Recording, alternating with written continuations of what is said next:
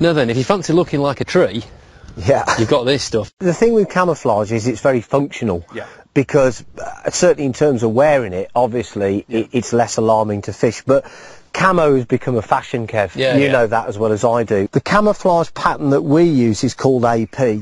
So it's the latest real tree pattern to come from the stable, the very newest. And it's quite a striking one because it's nice high contrast. So in addition to providing camouflage, it actually looks good when you use it on clothing and when you use it on